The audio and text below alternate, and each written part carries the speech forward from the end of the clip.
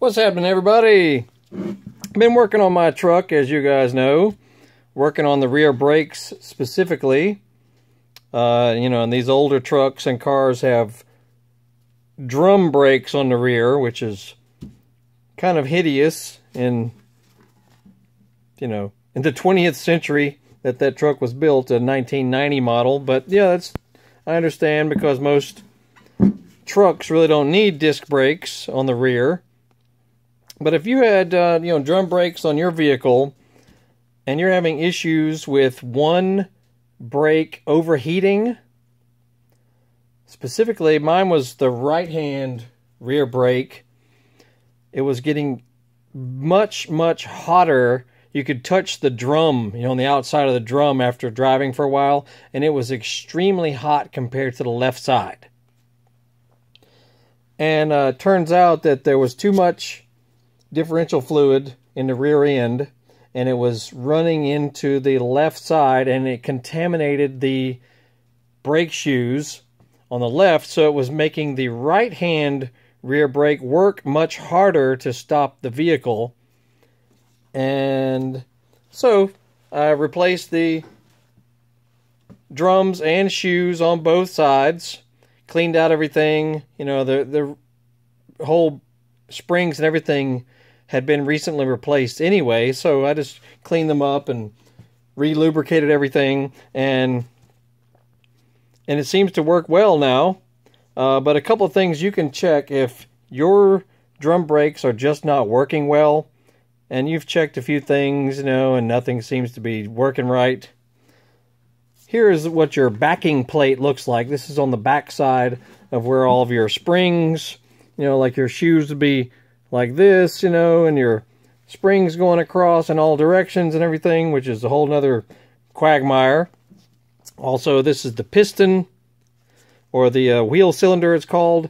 If you're comparing this to disc brakes, the caliper has a piston in it that's pushed by hydraulic fluid, which goes into this port here, for this style, and it bolts right here.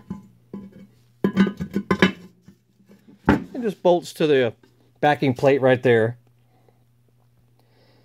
And something that I noticed on this is not an old wheel cylinder, but I noticed that it was a little sticky.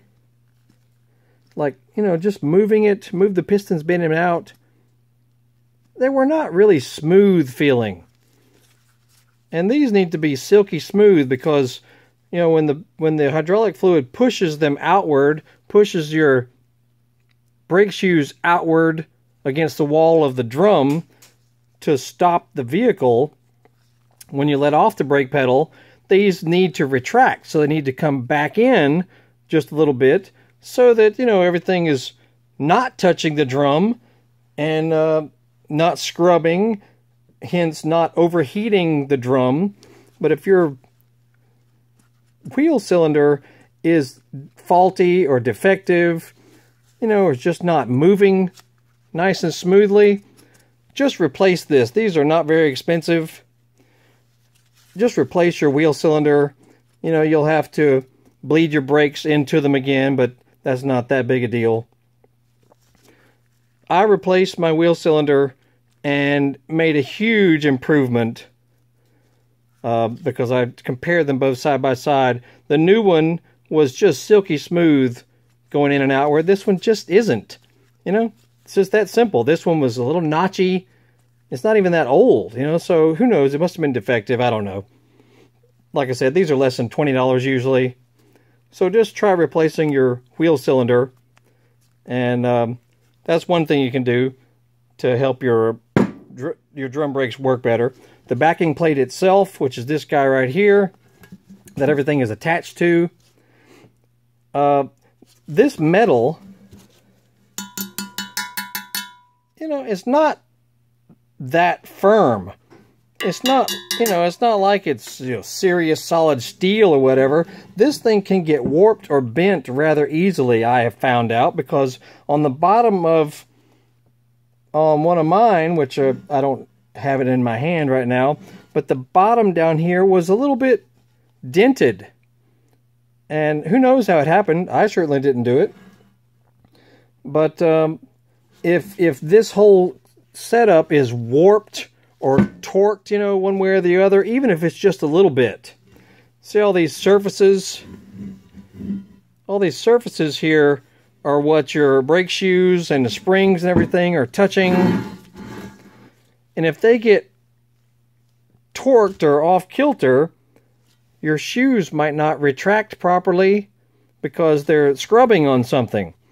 And also you have to make sure you apply, you know, some brake lubricant when you're, when you're rebuilding or servicing your drum brakes. This stuff here, you can get it at any auto parts store. It's, you know, for high temperature, comes with a nice little brush at a nice angle also, so that you can apply the lubricant to the areas where the brake shoes will be touching. So basically, you know, any of these nubs that are sticking up, you put some of this on it, and you can put it on, you know, all kinds of things, because it'll survive high temperature, because the brakes do get hot even under normal conditions.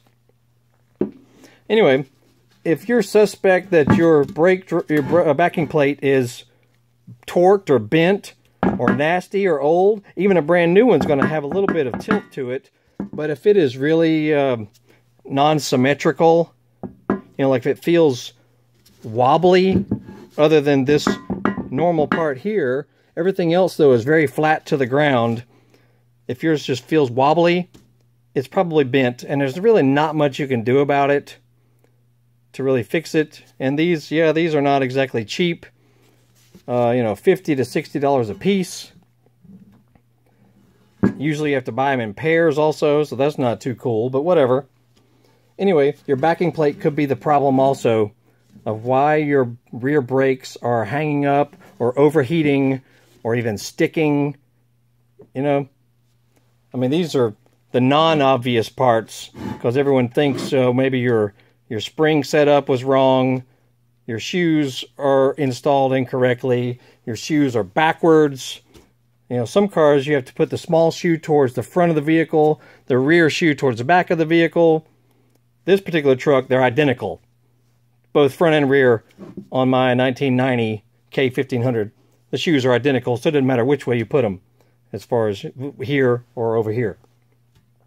Anyway, but your vehicle may be different, so make sure you check out the service manual on that. Anywho, that's what I found out. Wheel cylinder was defective or just not functioning properly. Swap that bad boy out. Everything seems to be working great. Make sure everything's clean, you know, when you put it back together. Make sure you use some of this little lubricant on the little nubs that all the parts are touching. And while your wheel is off the vehicle, you might want to, if you know, of course, you want to make sure you're on jack stands on the rear of the axle.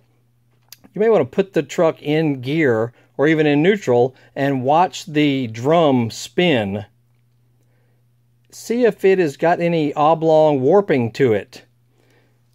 You know, if it's kind of got a little wobble to it, even if it's very slight, your brakes will feel kind of funky, and you might have to get new drums. New drums are not all that expensive.